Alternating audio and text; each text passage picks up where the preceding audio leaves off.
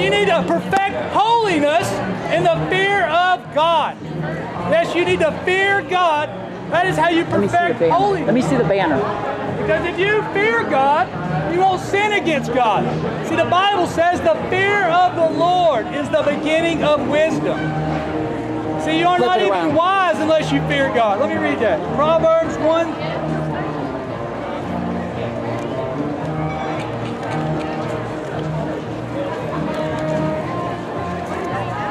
Verse 7. The fear of the Lord is the beginning of knowledge, but fools despise wisdom and instruction. Oh man, we have so many people that despise wisdom. Oh, they despise instruction. The Bible calls them fools. Oh, but the fear of the Lord is the beginning of knowledge. See, I come out here to preach the Word of God, lift up the name of Jesus Christ, the only way to heaven. Jesus said, I am the way, the truth, the life. No man comes to the Father but through me. It's only by Jesus Christ you can enter into the kingdom of God. No other way to heaven but by Jesus Christ. Yeah, it's way back. Oh, sir, you'll get your wish. You don't want to go to heaven, you don't have to. See, the Bible says choose this day whom you're going to serve. You're either going to serve God or you're going to serve yourself. See, Jesus said, if any man will come after me, let him deny himself, take up his cross, and follow me. So is it your position that you don't sin? I have sinned many times in the past. But you don't sin every day like everybody else? Not every day. No, thank God. God delivers I take up my cross daily and I follow Him. See, Jesus came. Well, if you're sinning every single day, the devil can't do any worse than that. Can he not? The devil can't do any worse than sinning every day. Why do you need to? Because I've sinned many, many times in the past, and to my disgrace, even after becoming a Christian, I've sinned many times. Well, Jesus in John chapter 5, Jesus told a man who was healed from lame from birth to go and sin no more, lest the worst thing happen to you.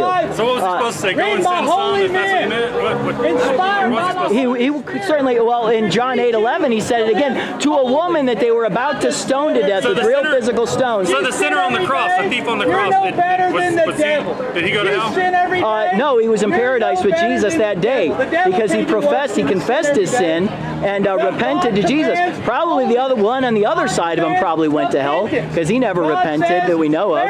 He just kept mocking him.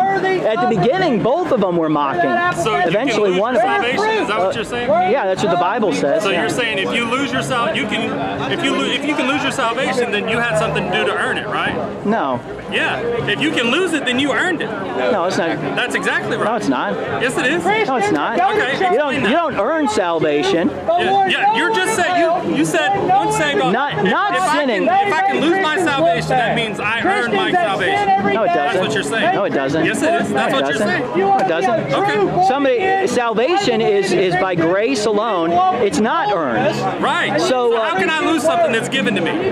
You could do that all the time. I could give you $100 bill and you could lose it. So how can I lose it? You could lose $100 bill by sinning. By sinning. Yeah, by sinning. See, so you're saying that I'm saved automatically and then I sin and lose. Is that what you're? I don't say you're saved automatically. Most people aren't saved. Again? I don't understand. That doesn't make sense. He didn't save you so you could sin again. He saved you to change your heart. So then why would I lose my salvation? Because you sin. Because you keep sinning. You choose to keep sinning. If you choose to keep sinning, see, Jesus, no, you're calling God a liar. See, Jesus told the woman caught in adultery to go and sin no more. Not go and sin less, not go and try harder, not go and I don't pay attention to your sin anymore, not say this little sinner's prayer. What happens? If I sin, then I need to do what it says in 1 John 1:9. How many times have you been saved? If I confess my sin, I am faithful and just to forgive me of that sin and cleanse me from that unrighteousness. How many times would you say you've been saved? I don't know. To my disgrace, I've sinned many times since being a Christian. But right now, as I speak to you today, I have no unrepented of sin on my record. So right now, I have no unrepented of. I confess my sin, and He's faithful and just to forgive me of my sin sin, cleanse me from unrighteousness.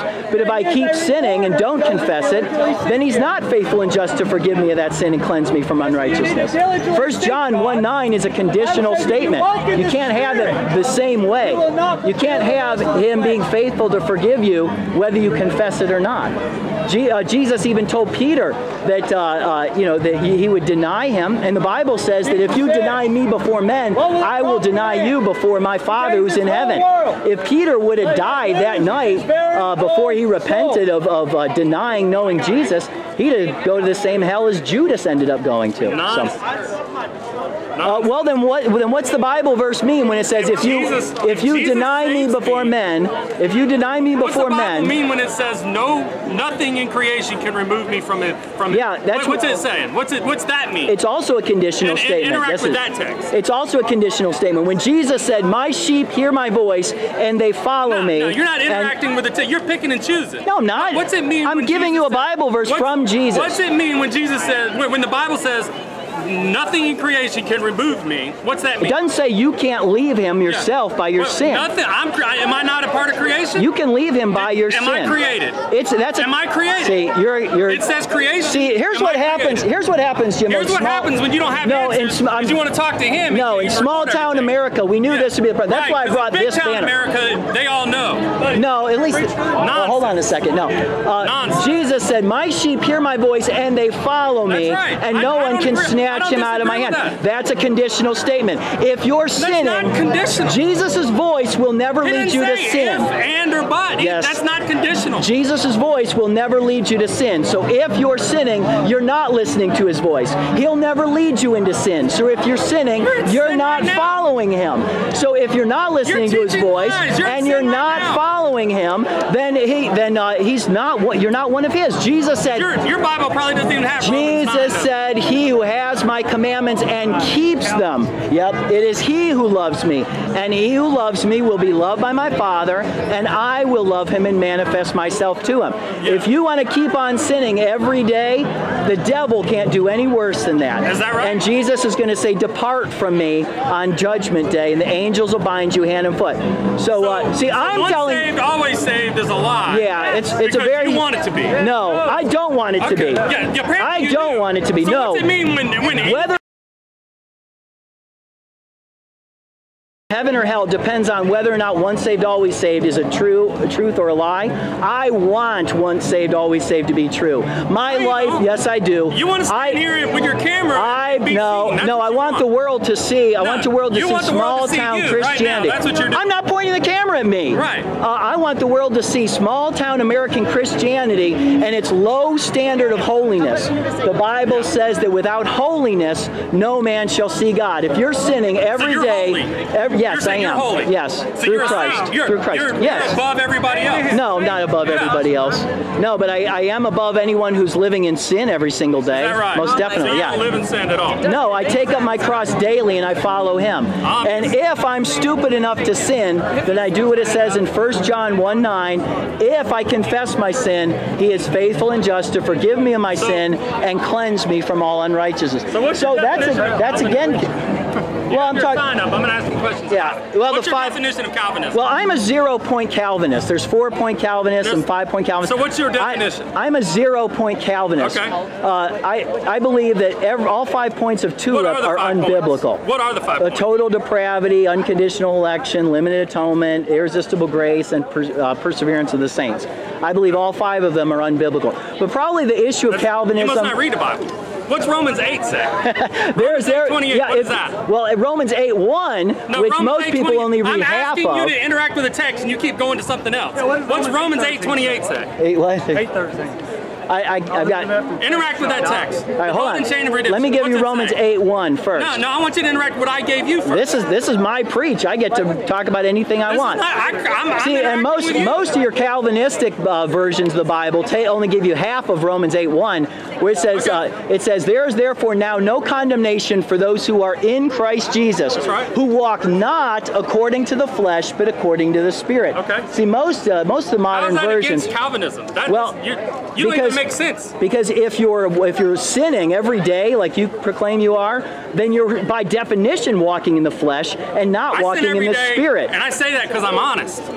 then you better repent. You better repent quick. You need to get a hold of yourself and understand what you want. You seem to be okay with the idea that you sin every day. Because Jesus saves me. He's not if you're I rest on the cross and Jesus, not on my own. You're not relying on Jesus for anything. You're still sinning. You're no different than any other heathen out there. You're out here with this sign. You're no different. No, I'm not. You're depending on your own self. No, I'm not. Apparently you can save yourself. You don't even need Jesus. No. You need Jesus because you sin every single day. Right. You, by your own admission, sin every single day. So are you ever going to interact with Romans 8:28? All right, go ahead and read it. I don't have a free hand to get my Bible. So the golden chain of redemption, right? It says what?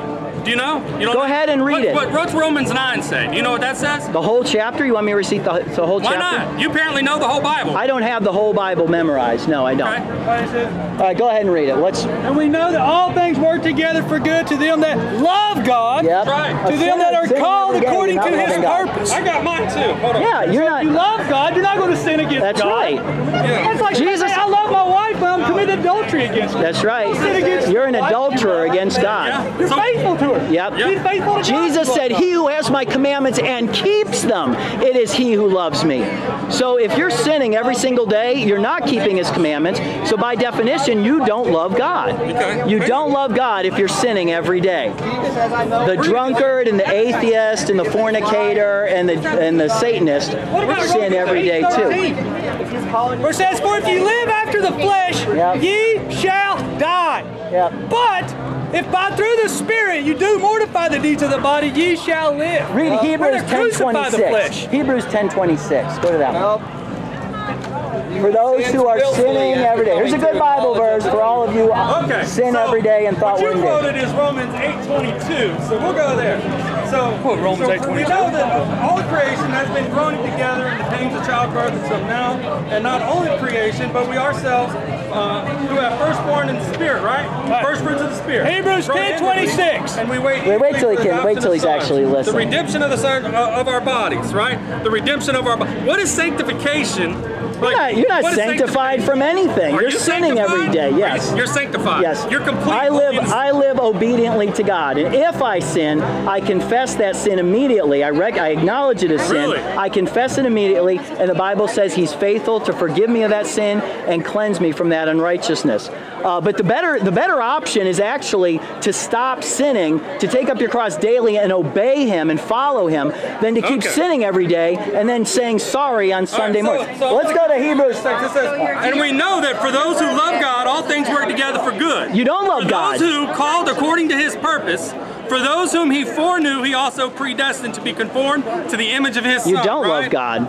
This is what the text says. For those whom He foreknew, He also predestined to be conformed to the image of His Son, in order that He might be the firstborn among many brothers. And those whom He predestined, He also called. Those whom He called, He also justified. Those whom He justified, He also glorified. Yeah. Where does that say if I agree with it? Where does that say if or and? That says all of those things He did. He didn't call. He predetermined the method of salvation. That's not what it said. That didn't say I predetermined the method. It said He predestined them. All of those. You're a cherry picker. Yeah. See, this is the level of unholiness that Calvinists. We're preaching holiness and obedience to God. You're preaching sin. Hebrews 10:26. You'll be much more popular with this crowd saying that you're preaching sin. You're with the devil. Hebrews 10:26. The devil wants you to sin. On your stomach. God wants you to live holy. Hebrews 10:26, Jimbo. Hebrews 10:26. For if we sin willfully, after we have received the knowledge of the truth, there remaineth no more sacrifice for sin, but a certain fearful looking for the judgment and fiery indignation, which shall devour the adversaries. He that despised Moses' law died without mercy under 2 or 3 witnesses. How much more punishment, suppose ye, shall ye be thought worthy, who hath trodden under the foot the Son of God, and counted the blood of the covenant wherewith was sanctified an unholy thing. Sinning every day, trampling the blood of Christ underfoot. 2 Peter 2, 2 Peter chapter 2, starting in verse 19. Let me just finish this video. 2 Peter 2, I want to finish with this guy. America needs to see this guy. 2 Peter 2, starting in verse 19. If this is Christianity. I don't want a part of it. All right, good. Okay, We don't want you. For if after they have escaped the pollutions of the world through the knowledge of the Lord and Savior Jesus Christ, they are again entangled therein and overcome, the latter end is worse for them than the beginning. For it had been better for them not to have known the way of righteousness than after they have known it to turn from the holy commandment delivered unto them. But it has happened unto them according to the true proverb. The dog has returned to its vomit, and the sow that washed will wallow. You'll actually end up in a worse level of hell if you become saved and then return to your sin and die in that condition than if you were never saved to begin with. That's 2 Peter 2, 19 through 22. It most certainly does. It's exactly word for word what it says. Yes. You're an idiot. Levels of hell. Yeah, you're right up to that. First sin.